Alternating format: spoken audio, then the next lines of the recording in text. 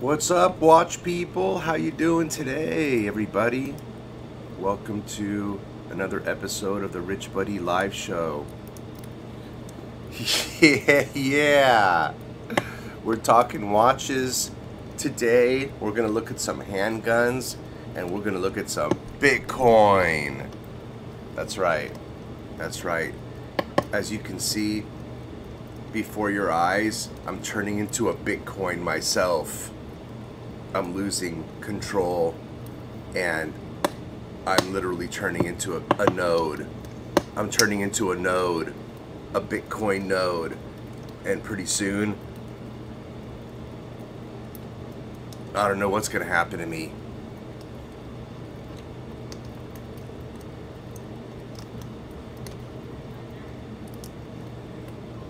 Alright, how y'all doing, man? It's 5 o'clock. Well, as you just heard my computer say, it's 5 o'clock. And we're gonna look at some watches. So my topic for this morning is watches that I've been considering. What watches am I really making a move on? And has anything changed? What am I considering? What's really coming? What's going on? That's the deal here. Am I coming in? Yeah, I'm coming in. Maybe I should turn my mic up just a little bit. There we go. Then you guys can adjust it on your end however you want. That might be a little better now that I'm facing the mic.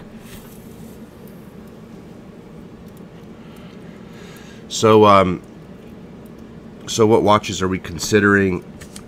What watches are coming in for sure? What's changed? What hasn't changed? Have my thoughts and feelings and desires changed on these things? So let's see.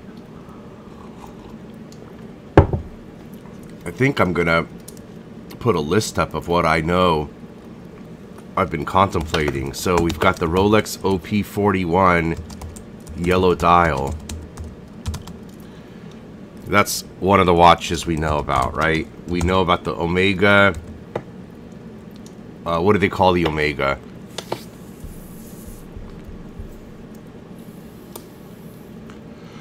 The Omega Silver Snoopy. The Omega Silver Snoopy 2020. We got the AP Royal Oak 15500. We got the Paddock 5167 1A. We got the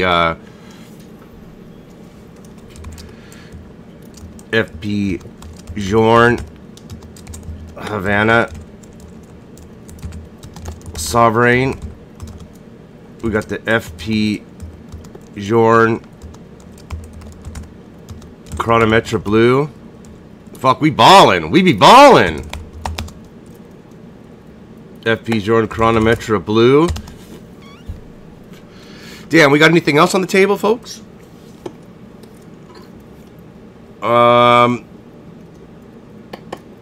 Damn near think I got everything. I'm not... Wait list. Okay, let me put that list up.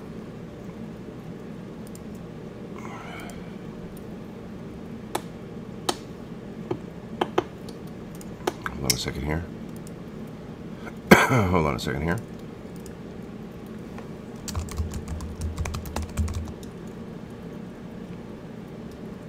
What do I call these? These are a little bit more than my watch considerations. These are my current watch orders, right? That's what these really are, man. These are my current watch orders.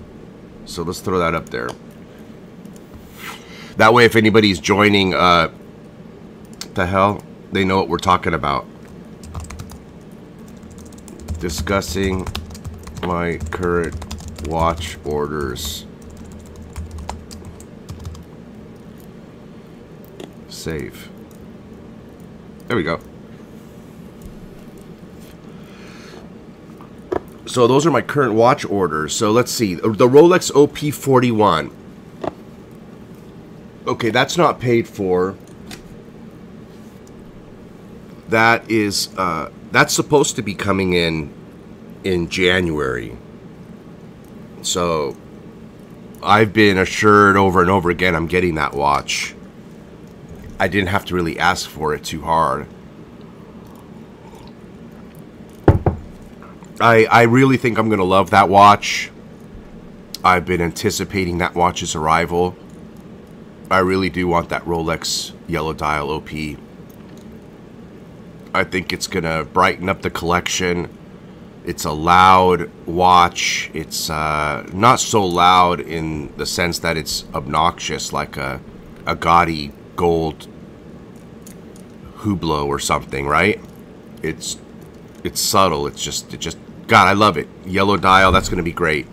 Let's take a look at that real quick. We ain't talked watches much, so we might as well even just pull them up and look at them, right? Even though we know what they are. Let's talk some watches. So,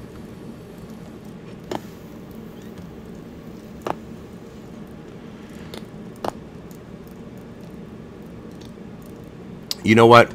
We'll pull up a Hodinkee article that just came up on my screen here, since it did. So let's pull the Fireside away for a moment, ladies and gentlemen. Thank you for joining us this morning. If you like the content, please give me a thumbs up, like and share and subscribe. We generally talk about 3 things on this channel, primarily 2: luxury watches and money. And mostly luxury watches. It all depends on if we're going through a current bull run or not. Bitcoin, money, watches, and on rare occasion we'll do handguns, which we're going to do a little bit today. So Hodinkee here. Hodinkee's a great little outfit that sold out, and we'll continue using some of their articles here to look up some stuff. The Rolex 41, let's see what they got here. I mean, I'm excited that Rolex replaced the 39mm with the 41. I've never tried a 39mm OP, so I don't know what I'm missing out on. Apparently a lot of people are got a little bit upset when the 39 got discontinued. They felt it was perfect for that watch. Apparently Rolex thought otherwise. I think what they're trying to do is bring in a whole new market of buyers by going up to 41, such as myself. I don't know if I would have considered the watch at 39mm as opposed to it being now the new 41mm. We definitely know that the new Stella dials is what initially drew me as well as everybody else in. But the fact that I know it's a 41 and they really doubled down on the size at the same time without even me ever looking at these watches and buying it, I can say that that just kind of put the nail in the coffin right there. Yellow dial, bam, slam the 41mm nail in, and it's kind of like, hey, you know what? That sounds pretty cool. Nice big Stella no date watch, right? I'm gonna have this is what's cool about this watch. You got to understand too, is that after a while you start to get a little peeved at the date window. It's never set properly. you hate winding through the damn gears to get to the proper date when you really don't care about the date anyway. And when you're setting it, you're not even sure what the dang date is. You have to pull out your iPhone and look at what the date is for the day. So I'm kind of I'm over the date window thing, you know? And you know, Rolex pretty much, dang near every Rolex has a date window now, right? Don't it?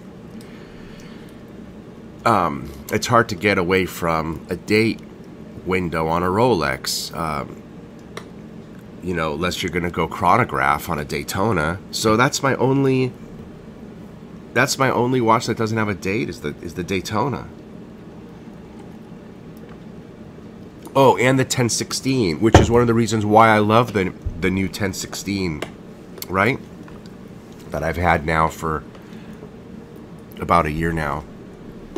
I love that watch because it doesn't have the date. So it's definitely a to-go-to watch, right? Here we go.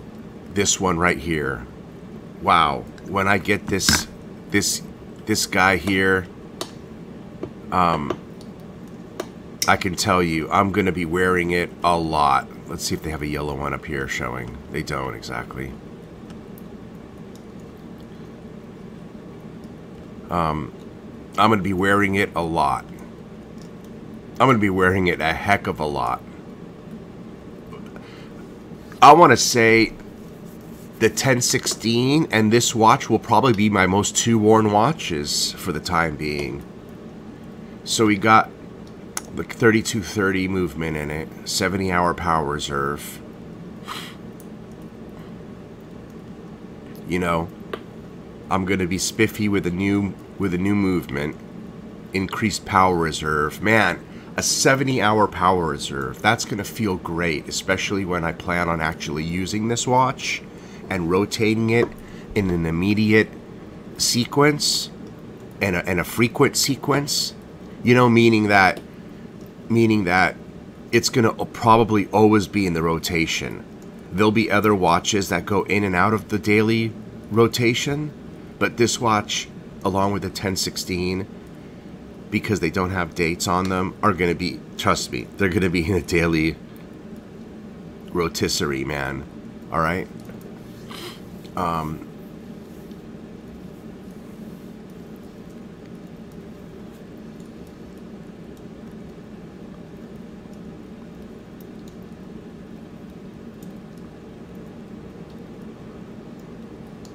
Automatique.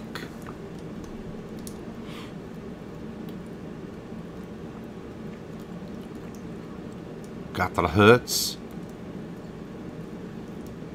31 joules.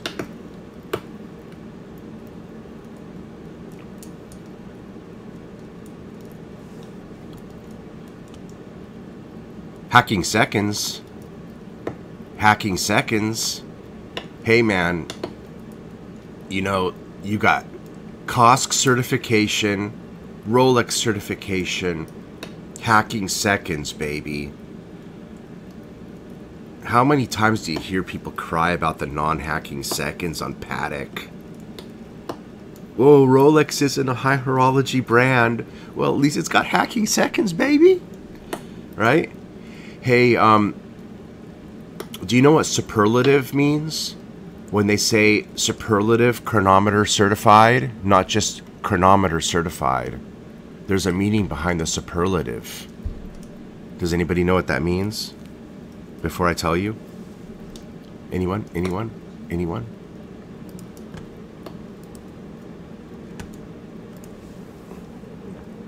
Oh, I got the live, sorry, I got the member-only chat on, so that leaves a lot of people out from chatting. You know what?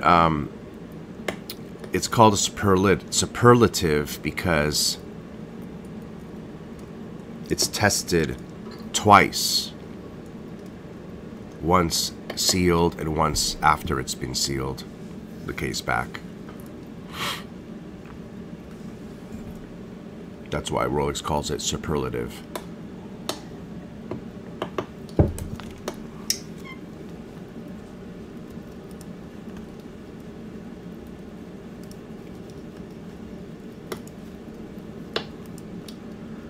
That's a magnificent watch. Now that we're talking about it, let's see what else Hodinkee says about it.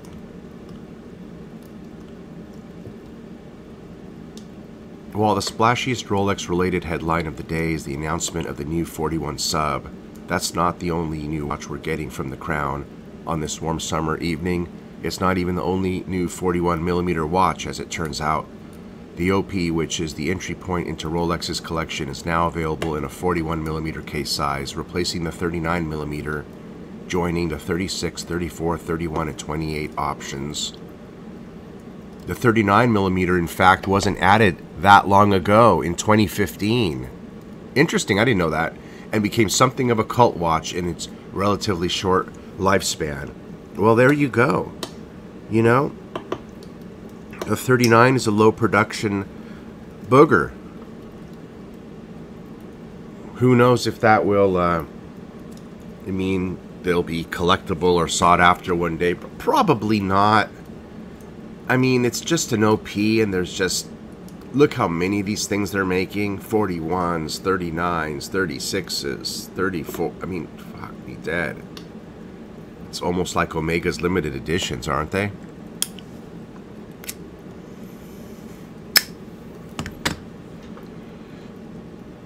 But at least maybe it will tend to hold value of that watch more so than other in its category. That could be one of the pluses for having the 39 or buying the 39. I think there's some staying power with an OP 41. These new ones with these Stella dials. You know, one day if they stop making them, I mean, at least these have the colors to back them up. Anyway, we're buying this for the love of the watch, obviously, because like Hodinkee says, this is the entry point into Rolex collection, and this is literally probably one of my last Rolexes, at least for now. So I'm buying their entry point watch as one of my last Rolexes, actually. I mean, because from here on, what do I got left to look at in Rolex, to be quite honest, going forward? Sure, if they call me for a Pepsi, I'll take it. If they call me for a Panda, I'll take it. If they call me for a Sky Dweller, I guess I'll take it. I'm not so keen on the Sky Dweller. Maybe I'll like it after I get it. I mean, I kind of got all the Rolex that I want, so that's why I'm kind of finishing off. I'm sort of finishing off the Rolex category with an OP41, baby. You know? That's kind of what I'm doing.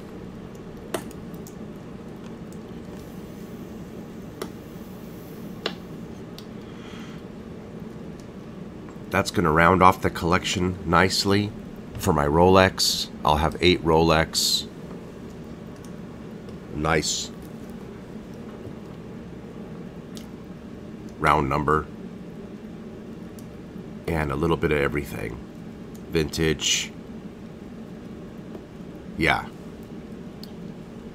Even one of the newest pieces being this OP41. So I'm really, really, really excited to get this watch. More so than any watches I've gotten as of late.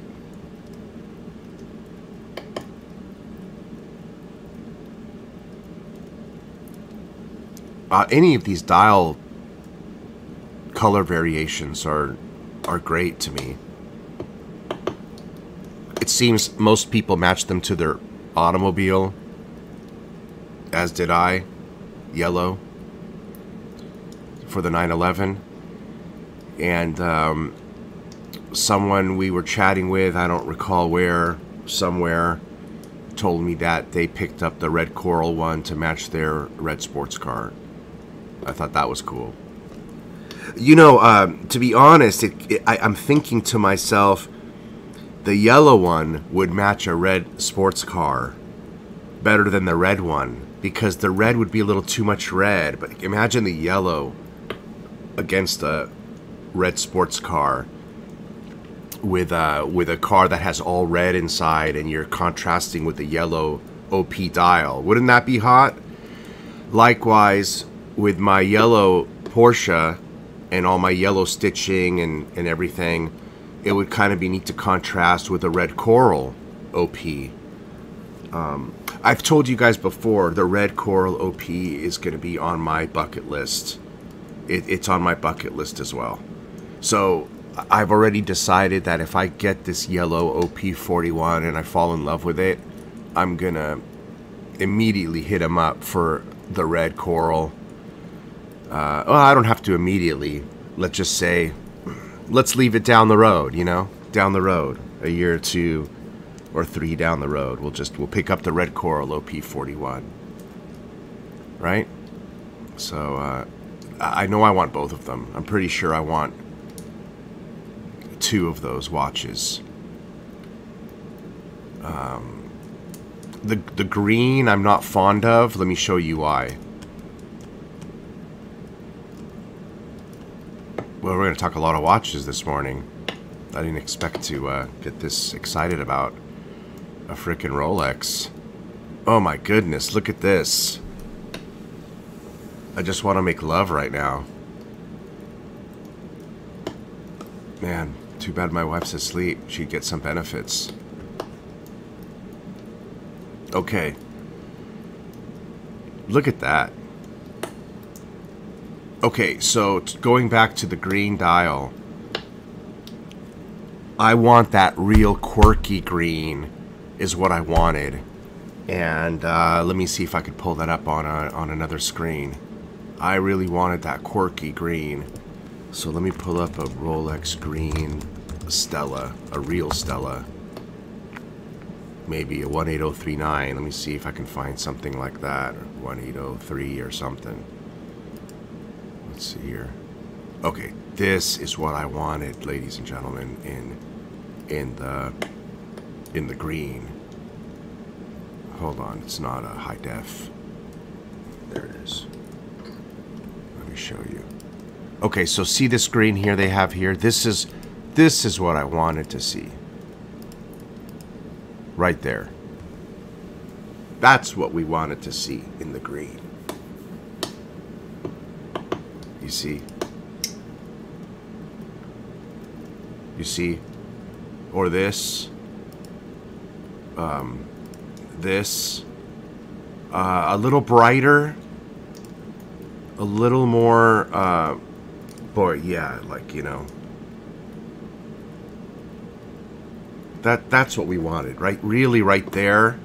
I feel you can see if they went with this exact green right here, how this would match the red coral and the yellow they did. The same, it would have the same, I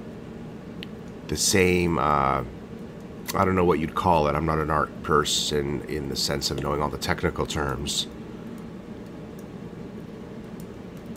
But the colors have the same look. Well, I don't know if it's called a pastel. It's not really a pastel look, is it? Whatever this look is, this is the same look as the red coral and the yellow they came out with. The green, they just went with a hard green. So I'd want all 3 of them without a doubt. If they came out with a color like this, I would have jumped on all 3 of them.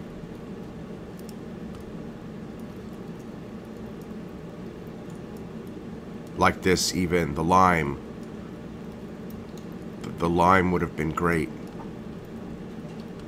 Even this tone, darker, off, more off. This would have even been perfect.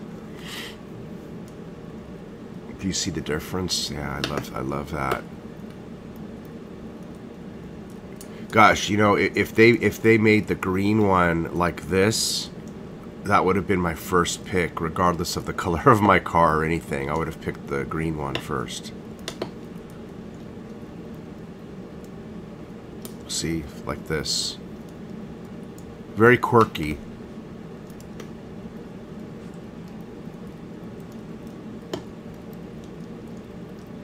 Okay, so let's see what else. So definitely sounds like I'm 100% for sure on that OP41. And I would, without even having it, I would recommend that to somebody who's new into watches. I'll certainly love to go over it in full once I get it, but I can just know that would be a good watch for someone who's just getting into a luxury watch. That should be a good first watch, because it's coming in, not this one on the screen obviously, but because it's coming in at what do you call it, at $5,900 MSRP. And that's a great way to start your relationship first time with an AD. So make sure you pick the right authorized dealer that you want to have a lifetime relationship with. Don't just go to anyone.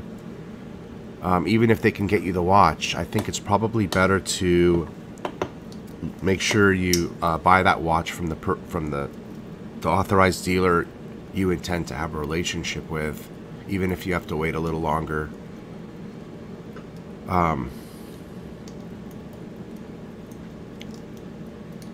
You know, I don't think they'll try to steer you to another watch that quickly.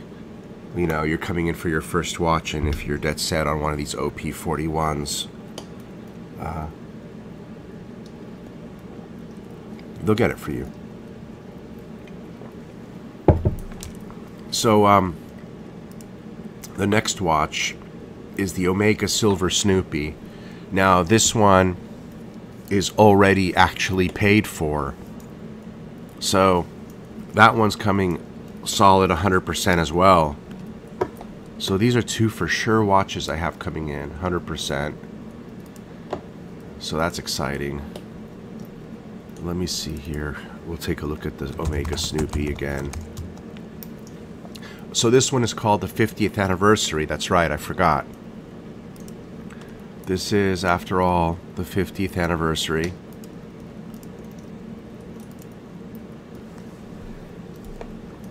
And let's see if that comes up.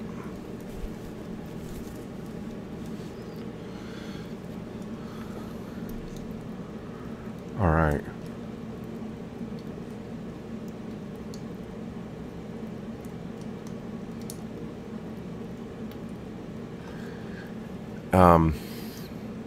As you all know, I have a custom strap sitting here waiting for this. So that tells you how excited I am about this watch already. So, I mean, this is two slam dunks. I'm, you know, I'm making a mess all over myself over that Rolex OP41. And this will be mess number 2. Right here with this Omega. I mean, I already got a custom strap made for the dang thing. So that tells you I'm really hot on this watch coming in. And that's really great too, because it's exciting to get excited about the Omega brand. You know, it was a brand that I was always initially excited about in the beginning. My friend Archie Luxury always was excited about this brand, Man on the Moon. And he was always excited about this brand.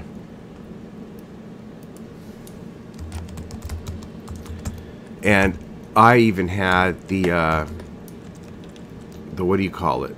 The Constellation, didn't I?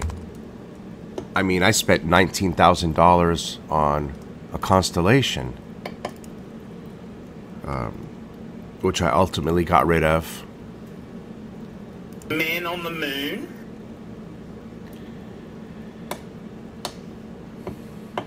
But I ended up getting a Man on the Moon vintage. Man on the fucking moon. That's right.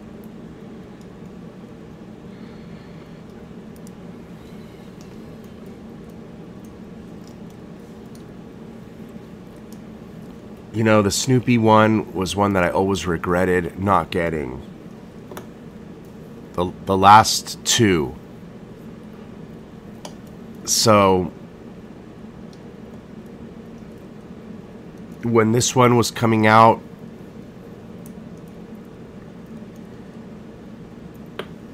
I figured, what the heck, man, dive in, because if you don't get this watch after it comes out, and you're not going to be able to get it, you're going to regret not getting the Snoopy the third time they put it out. I wasn't into watches the first time they put it out. The second time they put it out, I didn't really know about it, wasn't really interested. I'm not some kind of a Snoopy fan or anything at all.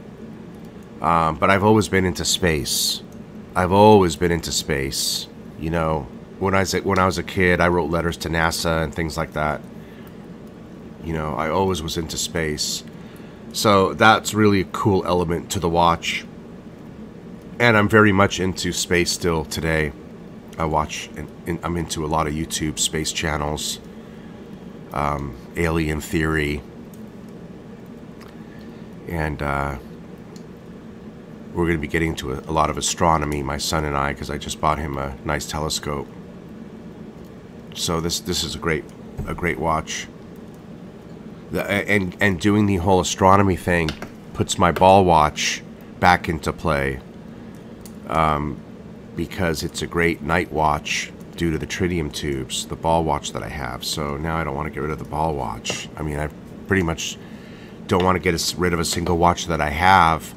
The only one that possibly would be on the chopping block is my vintage Omega Speedy, since I'm getting this one, and I don't really want to wear the vintage Speedy.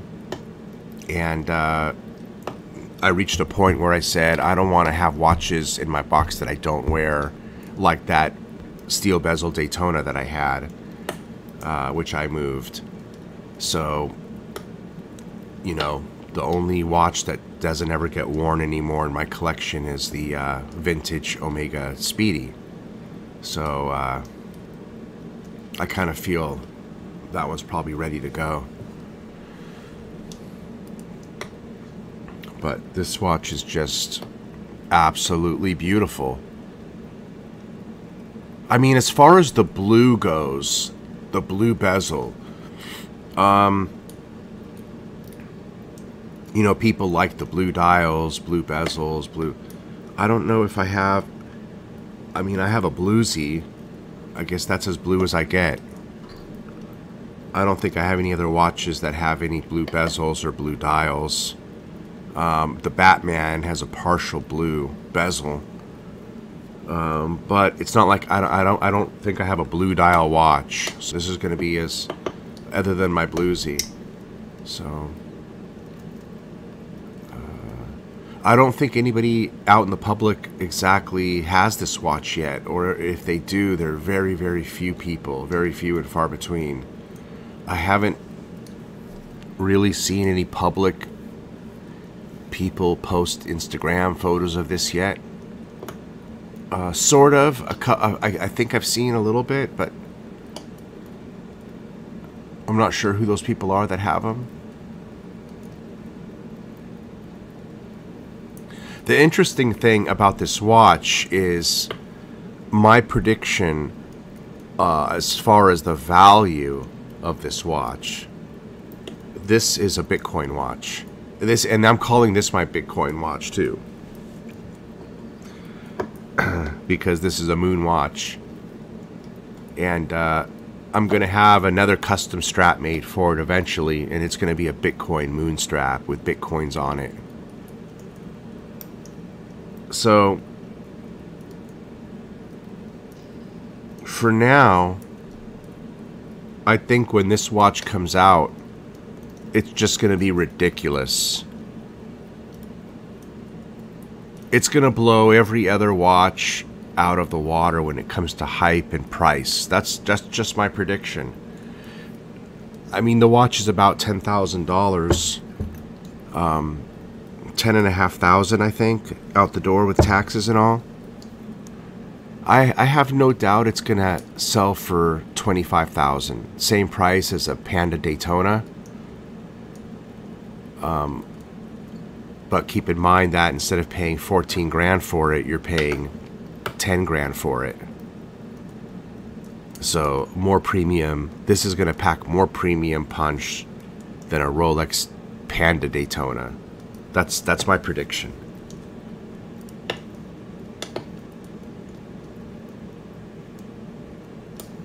Yeah, that one fun.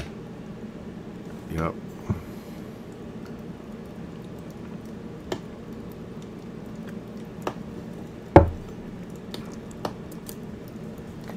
And it's a shame that I can't enjoy any premium from any of my watches because I'm not going to sell any of the dang things. So I guess it's just nice to know that the worth of what we value in our hobby, that as a whole they're valued and they carry worth and value and retention value. That's just great. So that you can know that you can put a lot of money into these things, enjoy them, wear them, never sell them, but just always know that as a backstop for your family. I mean, what's your family going to do with 50 watches when you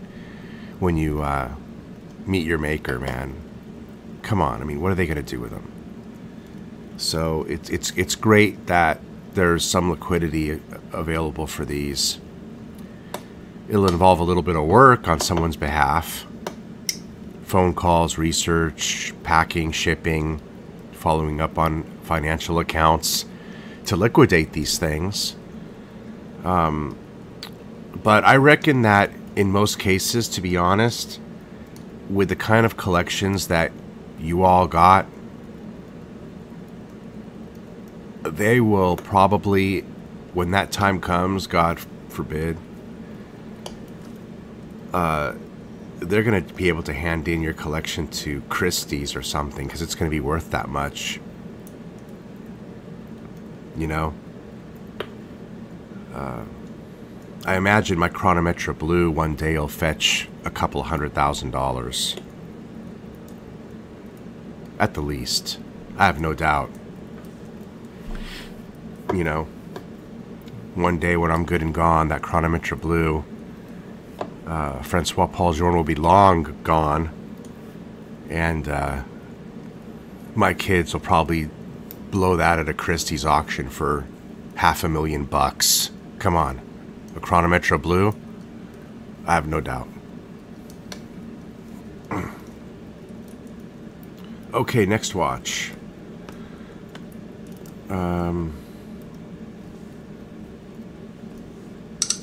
We didn't look at too many pictures of the... Oh, here's a real authentic looking picture of that Snoopy. Oh. Showing the blue. That really is an authentic, clear shot. Some good lighting. Right? So look at that blue. That really is like a... That's kind of like the Rolex Smurfy blue. A little darker. And let's look at that silver dial.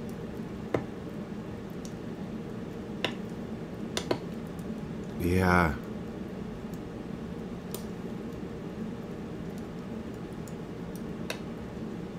Yeah, that bezel really makes this watch pop. Hey, did you notice something else? It's a .over 90 bezel.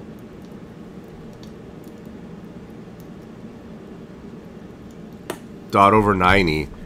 So that, I mean, that's kind of cool because I have two Speedmasters and both my Speedmasters are .over 90s.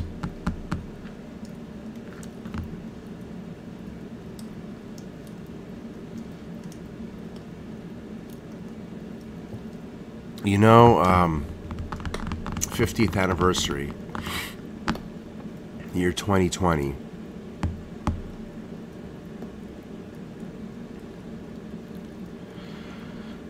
You know, I really might want to just keep that 1968 Speedmaster I got, just for the historical horological value. It's a 68 transitional. It's super rare. And when you want to talk watches with someone, or even just look at them and enjoy your horological collection and think about it, you can hold these two together and reflect on the left hand in your palm holding the 1968 and think about it then, and holding this 2020.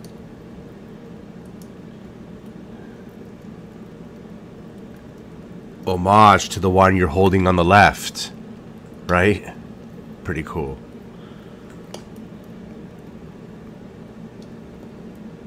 Too bad they don't give you a 1039 homage bracelet with this watch. They really would have knocked it out of the park if they gave you the flat end link bracelet with this watch, don't you think here?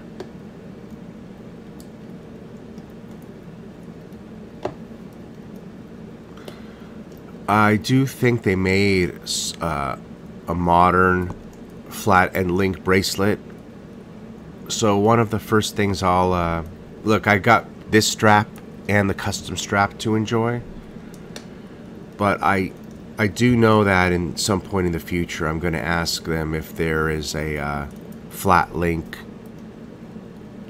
modern homage. I seen it on one of their some of their watches. They have a flat link bracelet that looks just like the old 1039. So I want that bracelet on this watch. Wouldn't this watch look amazing on a full bracelet?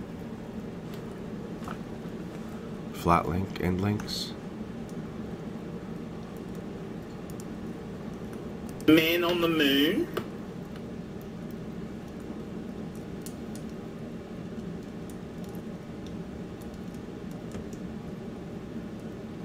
The Omega Speedmaster, man on the fucking moon.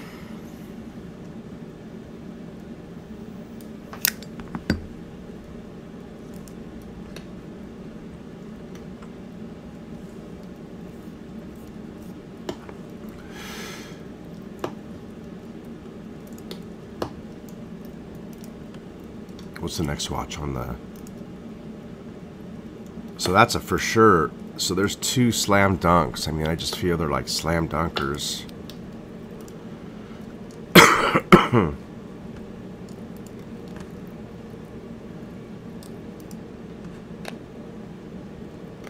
Two slam dunks there, right? And those two are coming for sure. I know the AD's not going to stiff me out of the OP41. Look, man, they're stiffing me on the other ones, but the OP41, I'm getting that damn thing. The Snoopy, I'm getting. Now, the AP Royal Oak, that's the next one. The 15500. And, there's a wonderful guy that I know that's helping me to get that. And God bless him. Hopefully it comes through sometime. It doesn't matter when, to be honest. That's a watch that if I was to go to any AD and say, hey, I want a Royal Oak, and they tell me 5-year wait, 6-year wait, I'd be like, sure. How much deposit do I need to put down? Just like the Aquanaut. Just like the Patek Philippe Aquanaut. I'm down to put a deposit on it.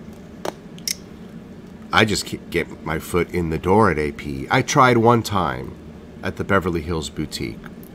I mean, I didn't really try. I called by phone. So you know how that is going to go. So I never went there. I never pressed them. I never really tried, but I already know it wouldn't go. It probably wouldn't fare well, would it? So when I did call, they told me you have to at least own something on the books with AP for us to even talk to you. The language of Royal Oak. That's exactly what she told me. So anytime this watch comes in would be a grateful event, put it that way.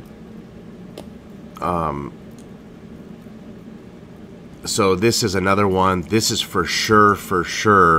Don't know if I'm going to get it for sure. It's likely, but this is in the sense that it's a for sure spend. I'm definitely spending the money on this if the phone call comes. 100%. So that's a large allocation right there. You know, that's not an inexpensive watch.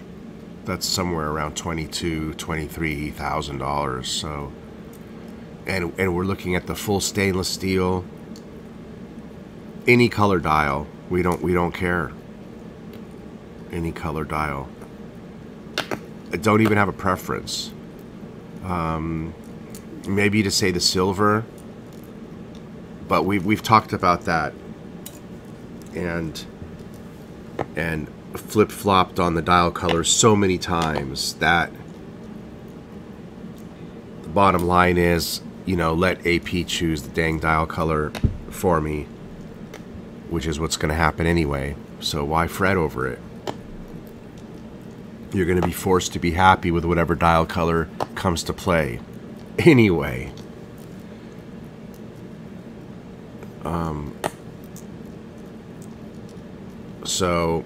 So that's definitely missing from my collection, is an AP. Definitely.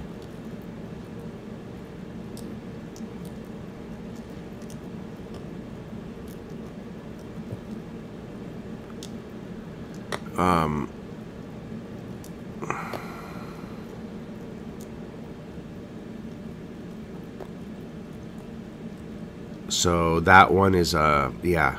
Okay, then the 5167, the next watch, the Patek. I think that one is just, I'm just lost when it comes to that Aquanaut, not knowing when that is gonna come. I mean, I've been on a wait list for that watch for 3 years and 1 month. And 4 days. So I'm not sure what's going to happen with that one. Maybe one day I'll just get a call. I mean, if I get the call, I'm gonna take it. I'm gonna take it.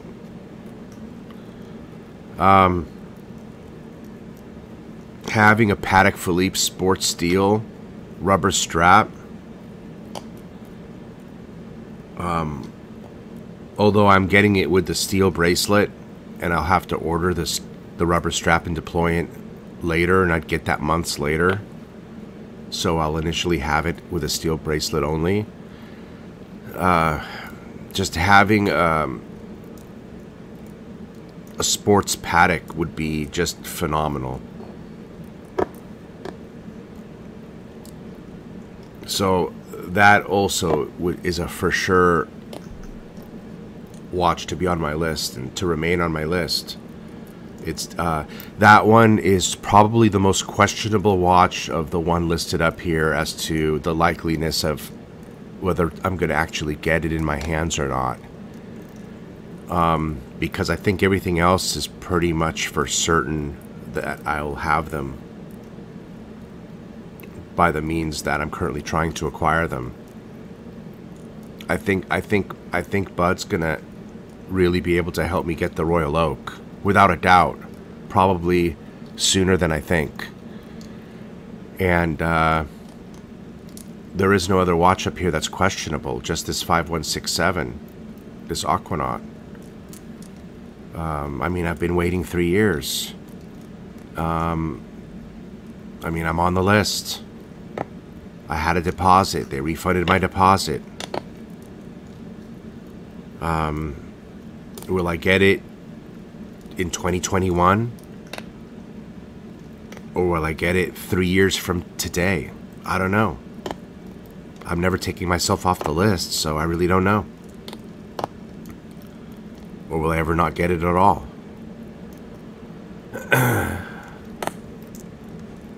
So let's see what let me pull up the dang Aquanaut. Let's take a look at the Aquanaut for a moment.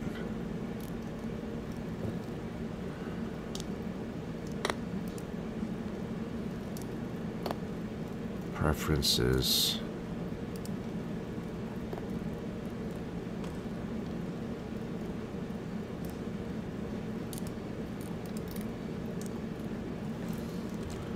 Paddock 5167.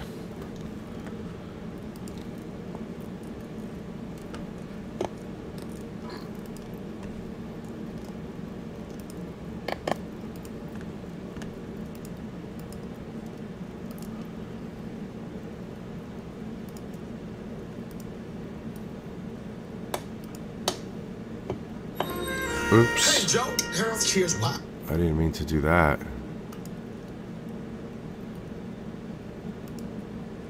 Okay.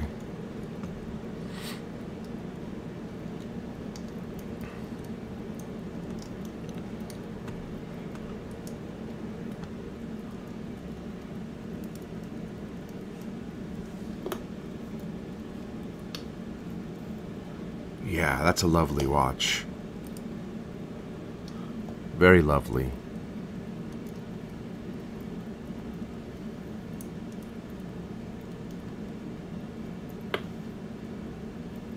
I probably made a mistake ordering it in the bracelet.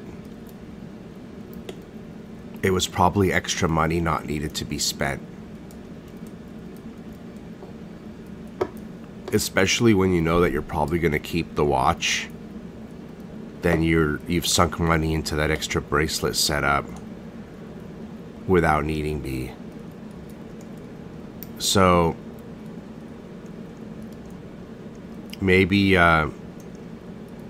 maybe I should, when I get the watch, take the bracelet immediately off, order the rubber and the deployant, and sell the bracelet setup unworn, untouched.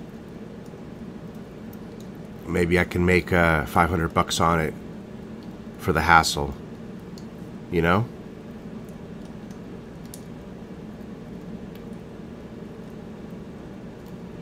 But this definitely is another watch that I want.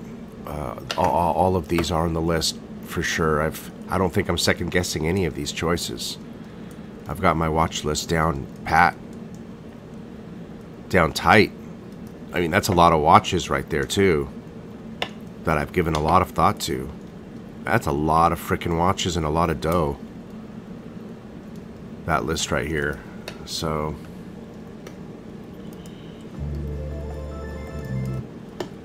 let's see. Let's stop that picture there.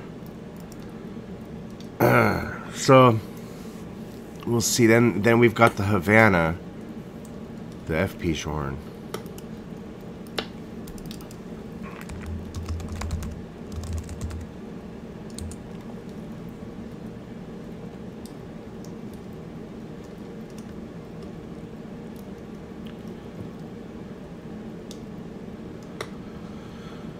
Let's see here.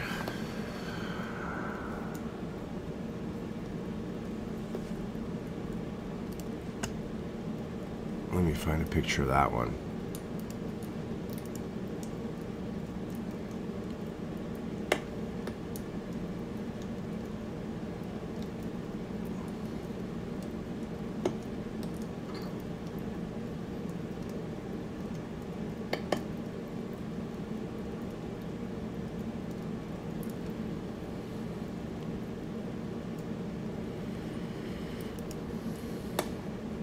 This is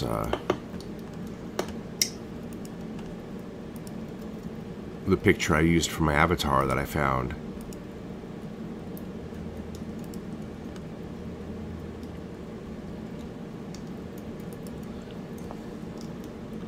That's a pretty good shot of it. Really good shot of it right here. Really highlights the beauty of this watch.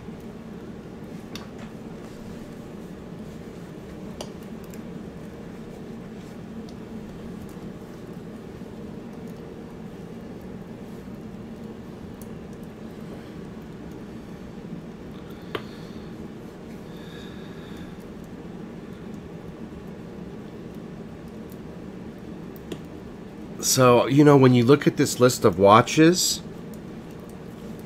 I'm not chasing hard-to-get watches.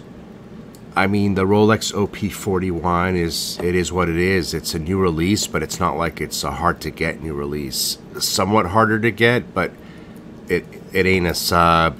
It isn't one of the ones people really are chasing, right? It's just an OP. The Silver Snoopy, I think anybody could have gotten that. If you didn't wait to the last minute. You know? But otherwise, anybody could have gotten it. And there is a like watch to that Ed White, even though it costs 50% more than the Snoopy. That Ed White 321 is the better watch than the Snoopy watch. I didn't want to spend 50% more to get it. You know, I've got a lot on the table right here, so I got to shave a little bit, you know. And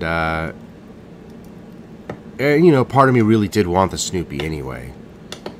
So getting what I want for 50% less than the Ed White, it's kind of a win-win for me. But I don't think that silver Snoopy was all that too hard to get. You know, just as long as you didn't wait to the last minute. The Royal Oak, definitely hard to get. Am I chasing that? I mean, I don't know. I didn't like that watch at first, and it grew on me. And I guess I've been wanting it for at least a couple of years now. For sure, a couple of years at least. Especially since when Vince came... when Victor came on board here and really got Bud and I into AP. As you can see, he got Bud into AP hardcore, and Bud's never left AP after that. And so I haven't gotten my AP bug fixed yet after all of that hype, you know. So I think I really do need an AP Royal Oak in my box. Without a doubt, I do. For certain. So I'm definitely not hype chasing on that one. That one's a genuine desire to want that. The 5167, I mean, I put a deposit on that more than 3 years ago. There wasn't any hype on that watch 3 years ago.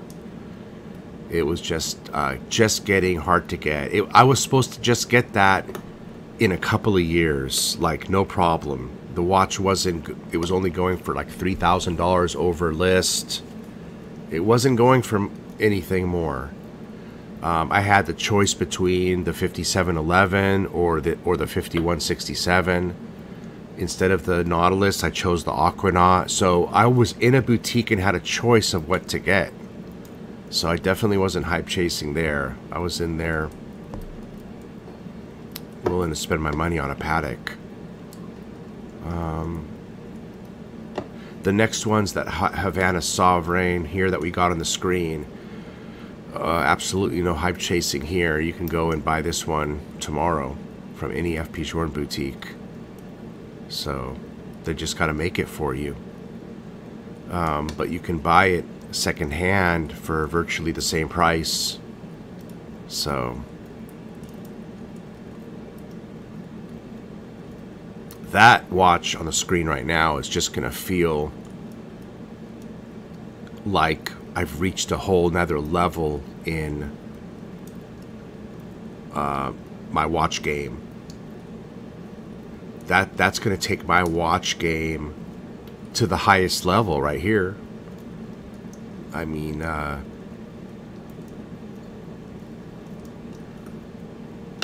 for a simple time-only power reserve watch, I mean, this watch has some game. And I don't have any platinum watches, so this is going to be a great fill for the platinum category. it's different. It's definitely different. It adds to the variation. It adds to a variety in my collection. That brown clay dial it has is definitely different than any of my Rolex dials. Again, it doesn't have a date. No date window. Look, if I'm going to spend this money on a watch, I want to wear the watch. I don't want to hate on the date window. So it was, I think it was essential to me that it didn't have a date window on this particular watch. Because you can get it with a date window. It's 6 o'clock.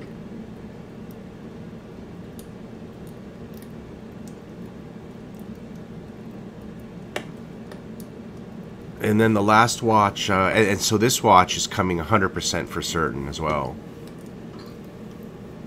So, I mean, there's 1, 2, 3 watches on this list. 4 that are for sure. 3 that are for sure coming in 2021. That Rolex is coming in January. The Silver Snoopy, he told me hopefully the first quarter of 2021. So he wasn't over-promising. But it's definitely coming sometime in 2021, even if first quarter was a lie. The Havana is coming for sure. Probably springtime. And the last watch on the list is the Chronometra Blue.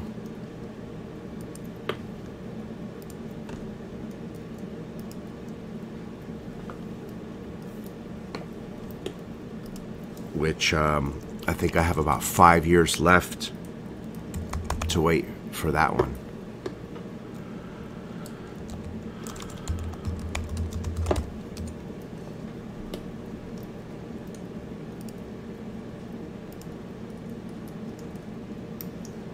Let's see if I could pull this watch up.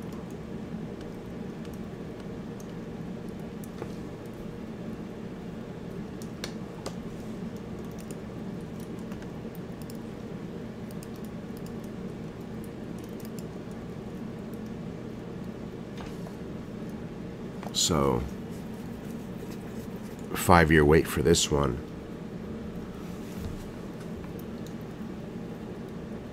And as long as they don't kill production on this watch in the next 5 years, I'll be getting this watch. For sure, I'll be getting this watch. So, I think when this watch could very well be my holy grail to end all collecting for me. When this watch comes in.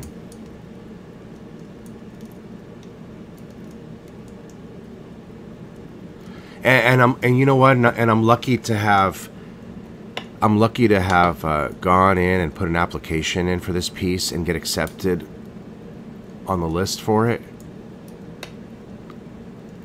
I mean, I got right in and showed interest in it right before the craziness over this watch.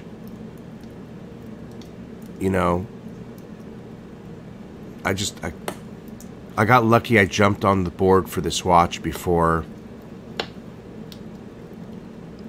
Put it this way, it's kind of like Bitcoin, and I got in not as early as the first people, but I got in sooner than most, and you can't get on the list for this watch anymore.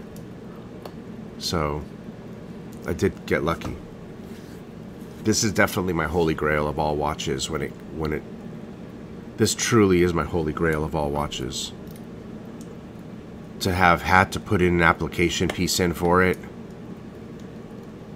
and it's going to be fully made by hand. It's being made right now for me as we speak.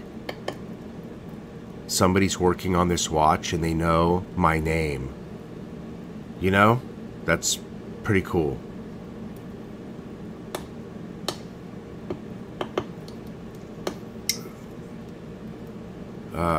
That's the Havana Sovereign is that way. And this will be the same when this piece is made as well. you know? They know exactly who this piece is going to.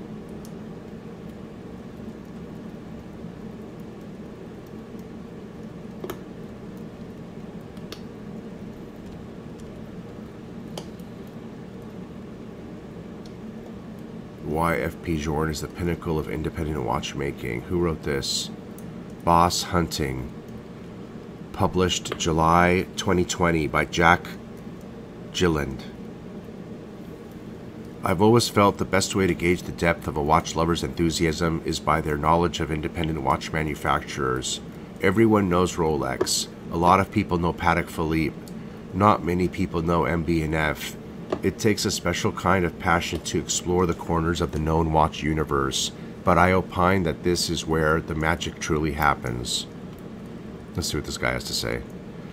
Independent watchmakers, many non-Swiss, are not subject to the same restrictions that more mainstream manufacturers are. Their limitless passion and pursuit of perfection is their only motivator, evident in the very founding of a new watch company, which in itself is no mean feat. In this lesser-known market of low-volume watchmaking, there are many key players. MB&F, Laurent Ferrier, and De Bethune are just some of the amazingly talented creators in this segment. That being said, I feel there is one standout independent watchmaker, F.P. Journe. Francois-Paul Journe founded his company in 1999, making it a swaddled infant when compared to the companies it plays alongside. Despite this, the brand has cultivated itself a reputation of desirability, quality, and craftsmanship. They will go out of their way to fix problems that are sometimes insignificant, and more often aren't really problems at all. One example of this is Journe's take on the tourbillon. I won't bore you with the mechanical jargon, but essentially a tourbillon is a complication designed to offset the effects of gravity on timekeeping in a pocket watch.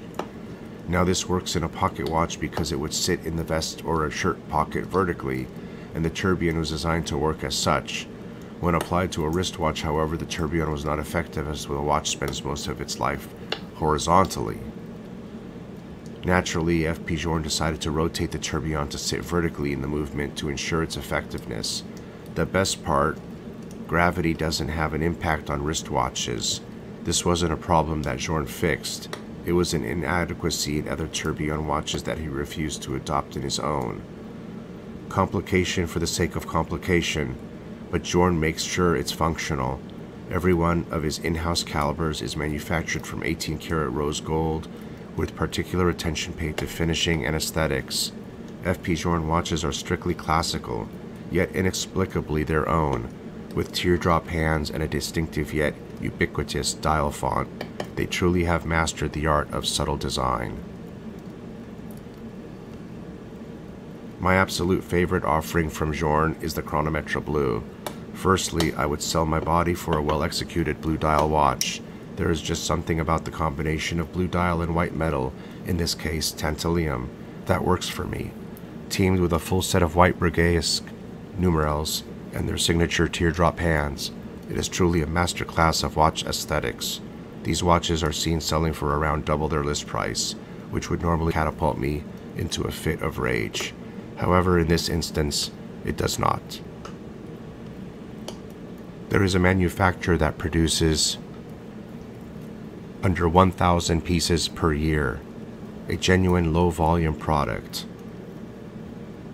I feel this speaks volumes of their products, the company who makes them, and the man who founded it. People would rather have a single time-only F.P. Journe than a Patek Philippe Calatrava and a Steel Sports Rolex at resale. This makes me irreversibly happy. A micro-brand changing less than they could, and letting their work cement their brand value. Bravo, F.P. Journe, we would certainly be keeping an eye on you. A very cool article.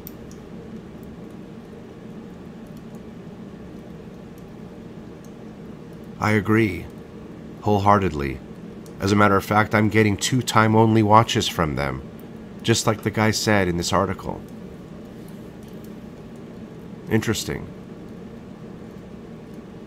And this isn't even a watch magazine, is it? Boss Hunting.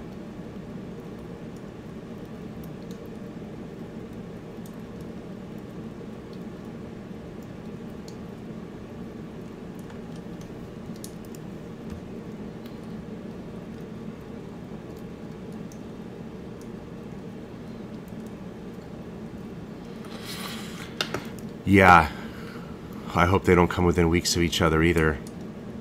It's all good to be overwhelmed by them. That wouldn't be such a bad thing. I'll tell you what, the year 2021, as far as watches go, is going to be like Merry Christmas for me all year long, to be honest. Are there any you would have second thoughts about if you got the phone call today? No way, right? This entire list is cement and stone.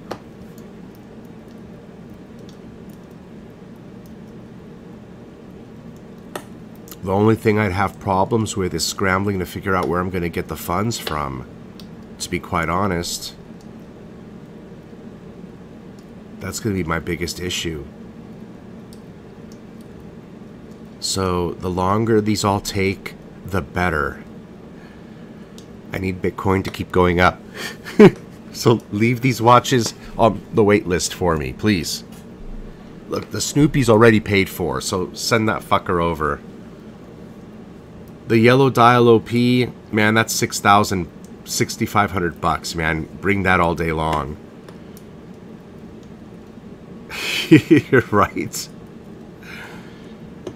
You know, look, the Royal Oak and the Paddock, I've been chasing those for 2 years, 3 years. So bring those on too, man. I'm ready to get one of those two, whichever one comes. So no, I think I'm pretty set with these, man.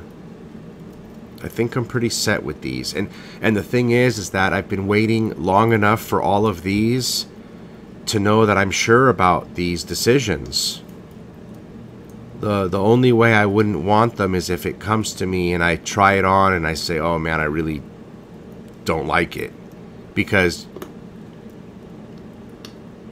I've never... Oops, sorry. Shit. I've never tried a single one of these.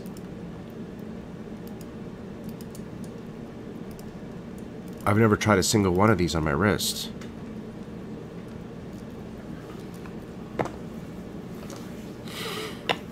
So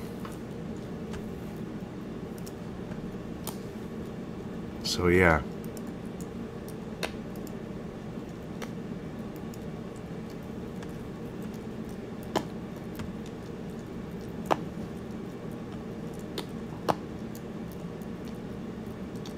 Do you guys have a list like this? Do you have your list? I always have my list. I've always had my watch list. You know, what I want, you know, what's in the works. Do you have your watch list?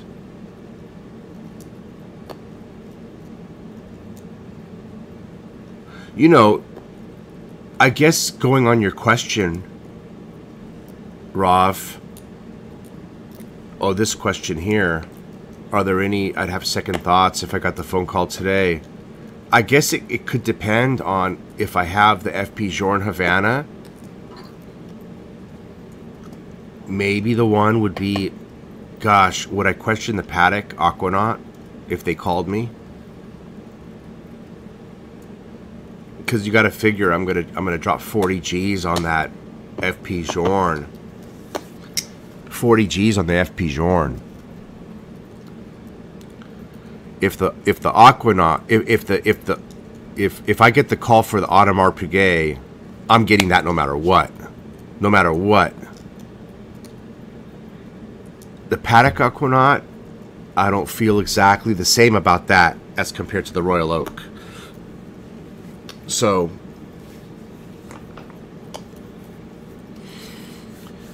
it's possible.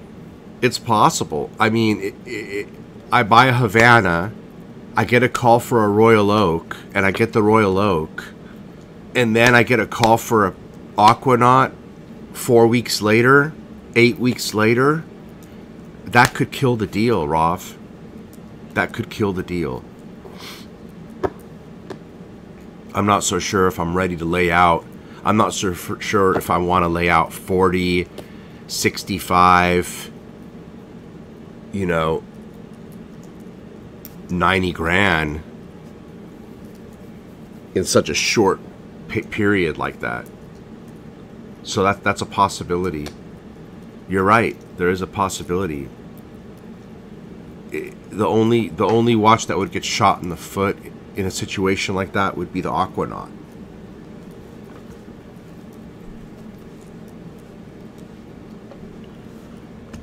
The Aquanaut, that's the watch that would get shot in the foot.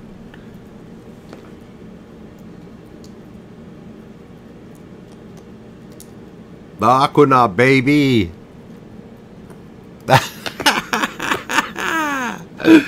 That's the watch that would get shot in the foot. I'm turning into a Bitcoin.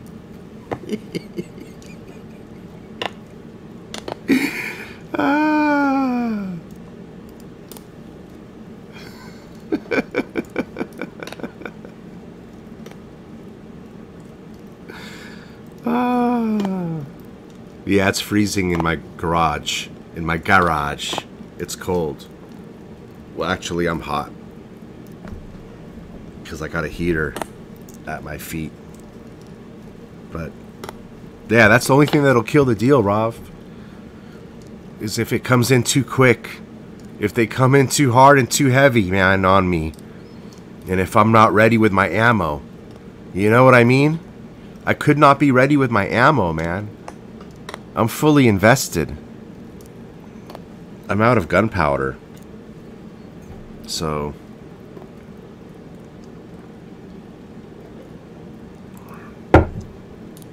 what's going to happen? Man, we ended up talking about watches for an hour and 18 minutes. So we didn't even talk about anything else. Let me see here.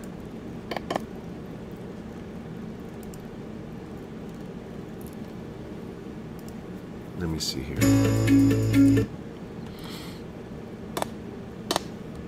Everybody enjoy their Christmas. Everybody enjoy all the family arguments and the craziness that went on, or did you not have any of that this Christmas? We didn't have any of that this Christmas. It went okay. So we're just going to change the name of this broadcast to Luxury Watches.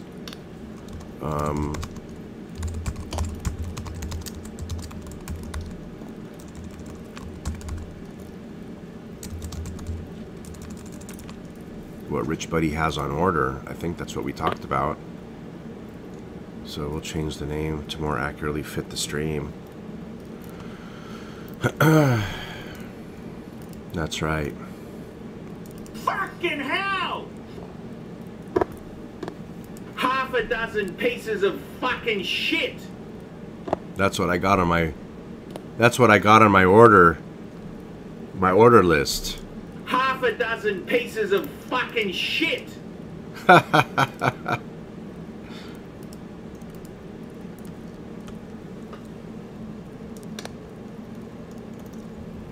Yeah, right, Roth.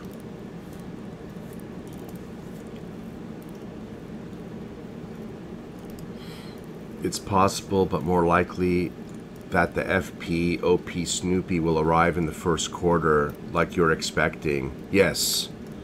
For sure the OP and the Snoopy and the FP Jorn. Yeah, I think those are the three that are going to be coming right away. And then, I mean, it's likely, really, Buds assured me, like, he thought it would be coming by Christmas. So, he thought for sure, because he's got a lot of stuff from that person. So he thought, that tells you how hard that Royal Oak is really hard to get. Because if Bud hasn't been able to get it yet, that tells you how hard that watch is truly hard to get. If that man hasn't been able to get it yet. Because he's been dropping digis at that dealer. Alright? So, you know,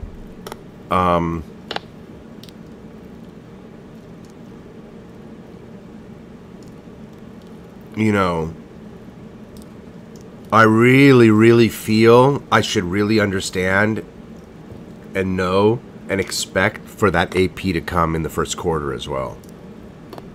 So that's heavy hitting right there, man. Really, that's a lot of dough outlaid. Holy smokes, you know? So I'm pretty sure that AP, there's a good chance that AP comes in before the FP Jorn, as a matter of fact.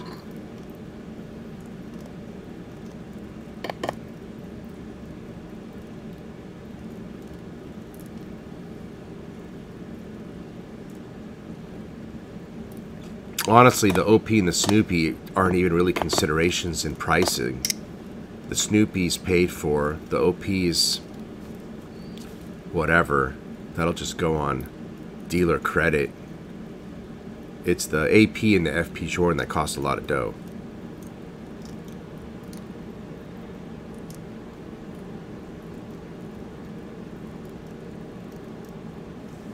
Oh, the chat goes very slow through here.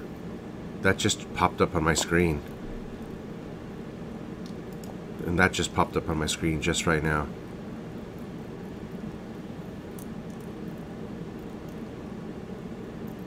Did you guys get COVID?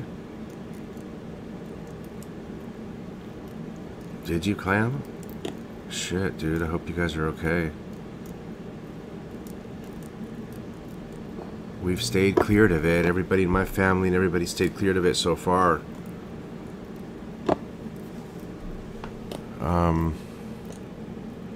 Alright, I think that ends the watch segment anyway.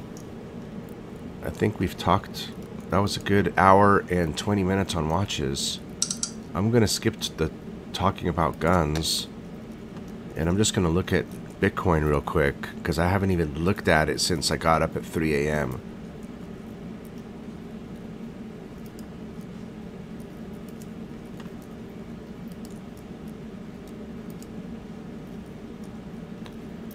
I'm trying to figure out how to get rid of that comment banner. Did it rain?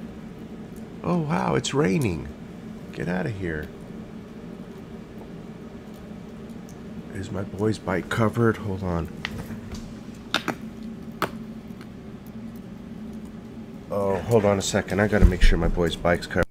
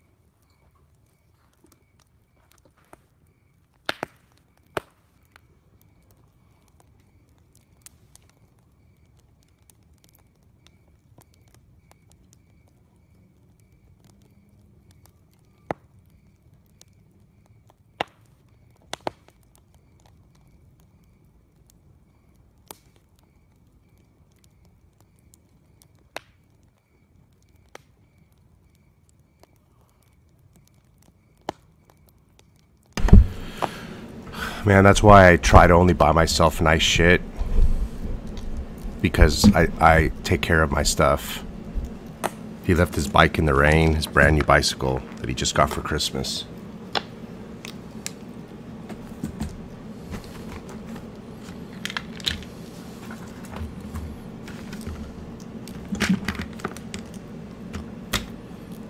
Make sure when you buy stuff for your family, you buy them stuff that's expendable. Cheap shit that'll go in the garbage and you won't feel bad about it.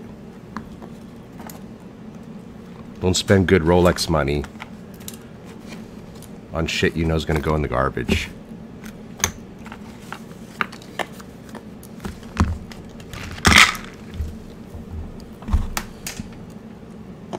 He left his brand new mongoose out in the rain.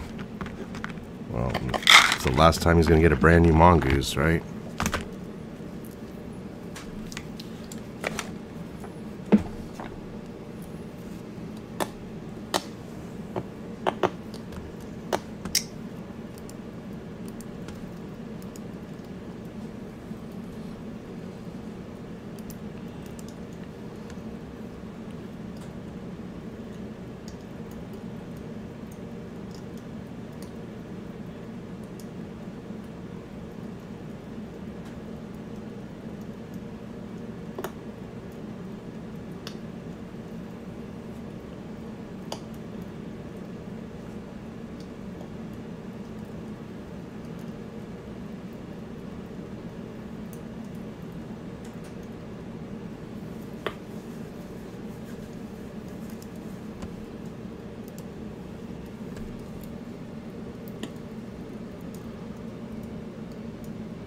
Oh shit. So you guys are all sick from it. Do you guys have just mild symptoms or?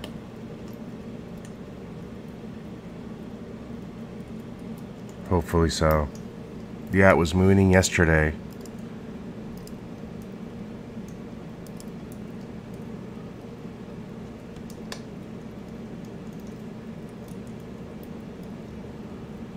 So now your whole school and stuff is probably all under quarantine, right? They do that here when somebody finds out they got it. They quarantine, not the whole school, but the kids from the whole class and stuff have to stay home. It's happened a couple of times. 27,227, that looks pretty good for Bitcoin. That's actually really good, right? Where have we been?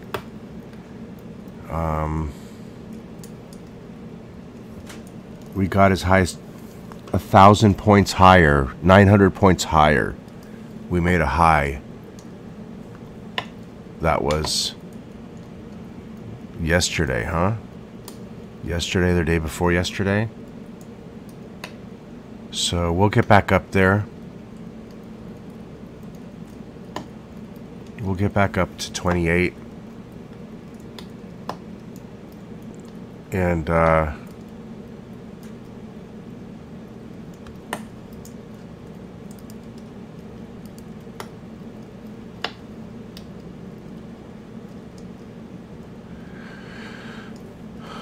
so you see there's these little corrections, these little bare wedges. These little these little wedges here. You see what it does? These little wedges. So it comes down and then goes up. And the little tiny corrections that have been 1,000, 2,000 points, that's what these little wedges are right here. They look small, but they're pretty big actually. These are 1,000 point, 2,000 point swings. These are 2,000 point swings. So these corrections here, you can see them. Goes into a symmetrical bare wedge and then it breaks out. It then does the same thing and then breaks out. Here's 3 of them.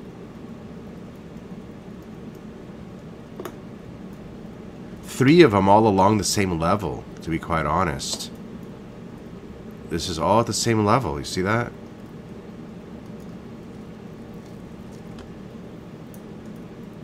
I guess that's a trader's dream right there. That could give you... If we do the same thing here now at 27, maybe we're going to have 3 of these play out at this level up here. So maybe someone who sold at this top of this wedge is going to be able to rebuy at the bottom of this wedge. You know, right now, or at 26. This wedge went down at 26 something. They should have rebought. And now they're going to ride this up to the top of the next wedge. That could happen here somewhere. So I mean, there's a possibility this could happen, and you could play out 3 different mini cycles here of these little 3 symmetrical bare wedges to make profits on. That's a good scenario.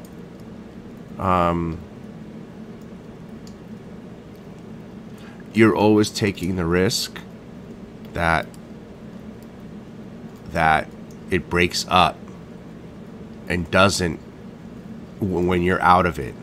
That's always a possibility. So you have to be aware of that. That's the risk. I feel that's more risky than any downside risk. The risk of missing out of a very bullish candle when you're sitting out of the game in the middle of your trades. I think that's the risk, you know, you have to decide if you want to take or not.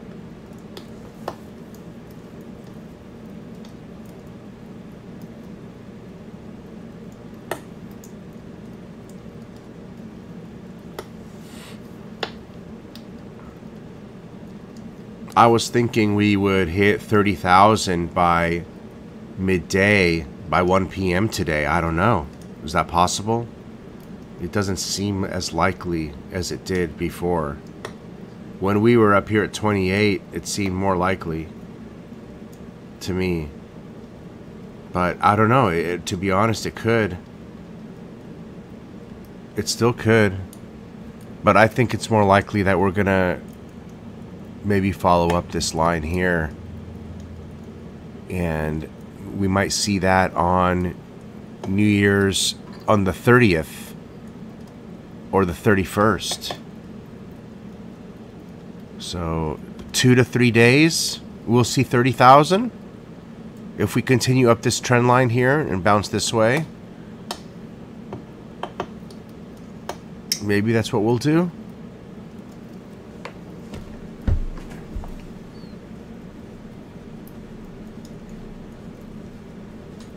Or are we going to see a similar pattern what we saw here at this level? Are we going to see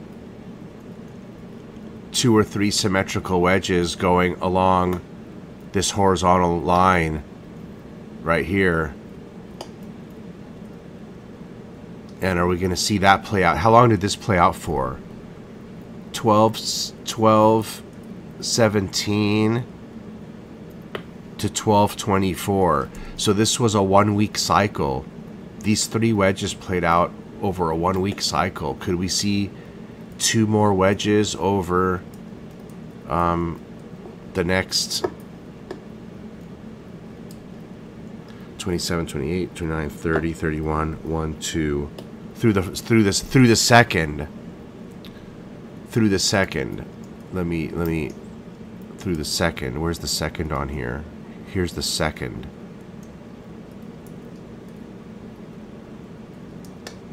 So if I draw a line right here,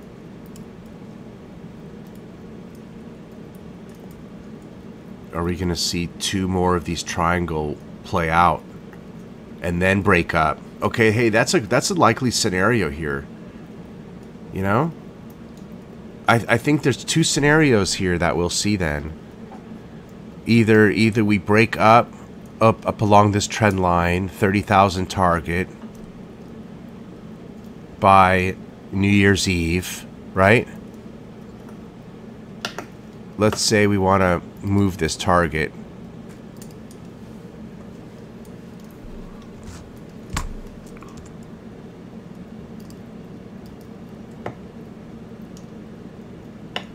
To the top of this trend line right here. And so let's say we want a 30,000 target right around here now.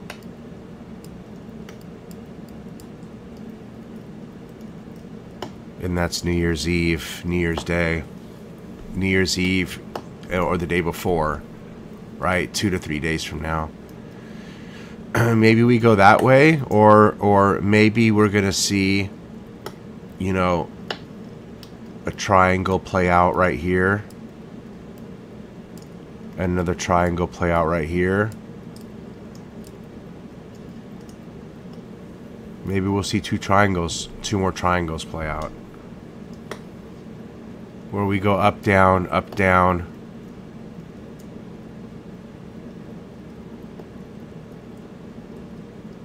You know, with a variance of like 1,500, 2,000 points of this this y-axis here.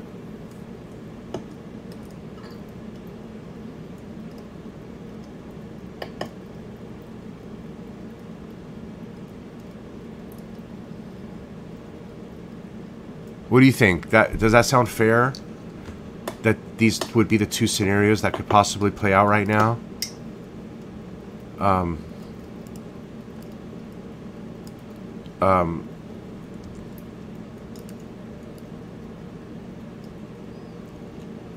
Continue to break out, because my theory for continue to breaking out to see 30,000, you know, and then higher as we go forward is that institutionals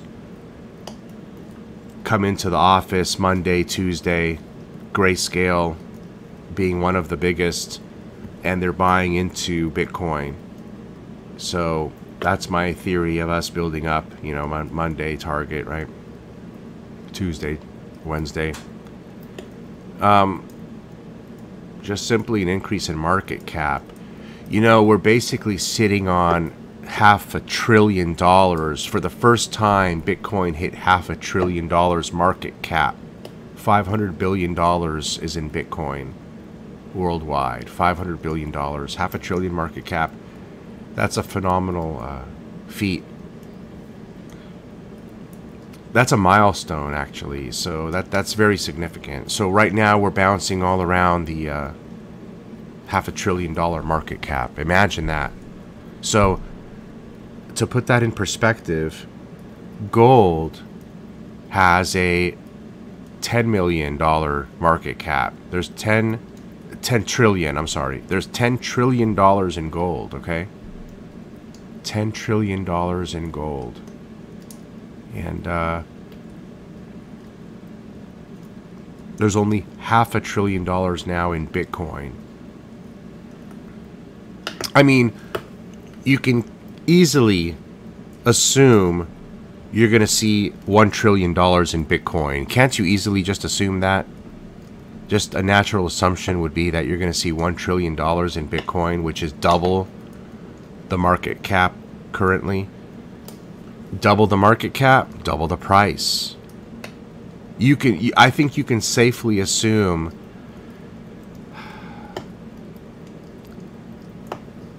the lowest this asset should be worth in a total bear market is $50,000. Come on, you know, 1 trillion market cap, and I'm also basing that on looking at the stock to flow model, which shows that in the next market cycle coming up here in 2021, we should see the low end of the spectrum being at 50,000, that we should never see below 50,000 again. So a year from now, whenever we see market crashes, we theoretically shouldn't fall below 50,000 ever in the future. So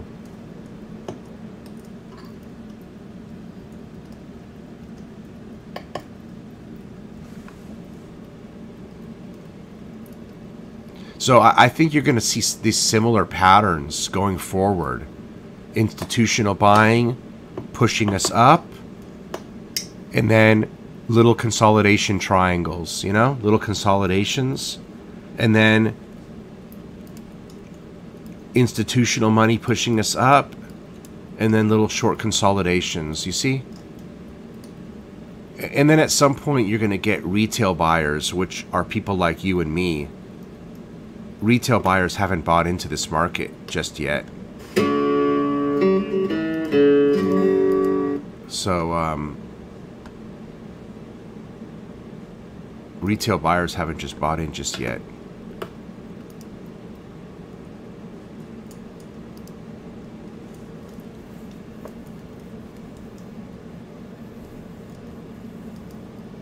The entire class got it? Ouch. Well, that's good. Thank God. Hey, what up, bud? Oh, wow, congratulations. Wow, no way. Wow, that's crazy. Congratulations, buddy.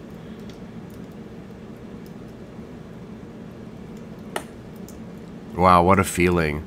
I'm so far away from that day. My oldest kid is 10 years old. Hell, I might not ever see my grandkids, bro. So you're very lucky, dude. You're very lucky. That's the one thing when you have kids when you're older, you at one point you think about that you wish you had them younger, because you want to know that you want to ensure that you're going to see your grandkids. Yeah. That's good, man. Congratulations, man. That's awesome, dude. Let me know, man. Shoot me a text. Let me know how, let me know if it was a boy or a girl, bro. Shoot me a text later.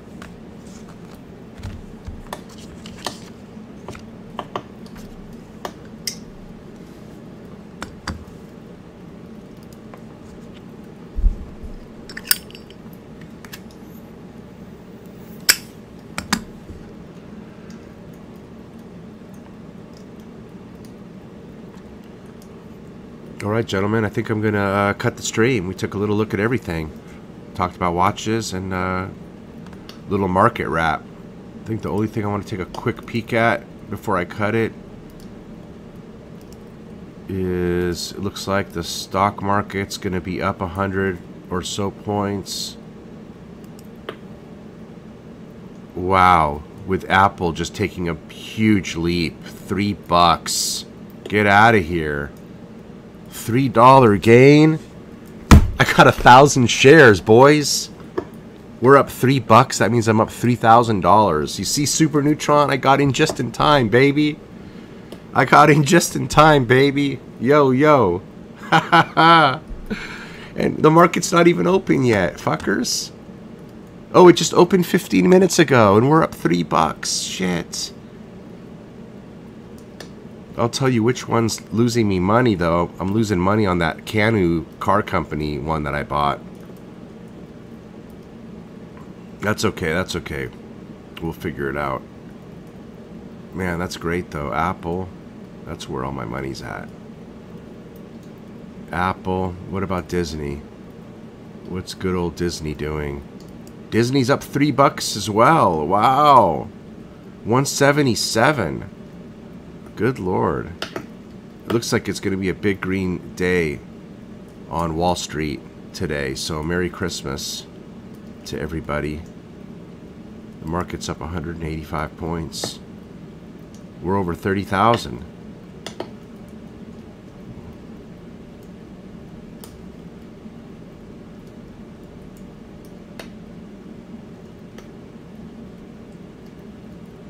Tesla's almost $700.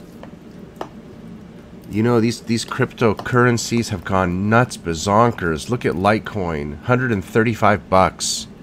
Loudmouth Tim bought that at $45. And Ethereum, I bought Ethereum just a few days ago for $578, and it's $732. That's the only crypto other currency that I got is Ethereum. I only got 3.5 shares of it, so it ain't like but hey, 3.5 shares, it is what it is, man.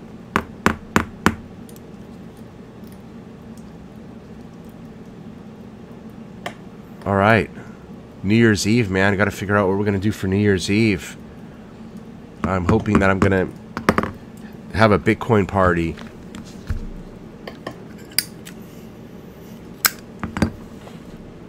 New Year's Eve Bitcoin party. All right, ladies and gentlemen, take it easy. Have a great day.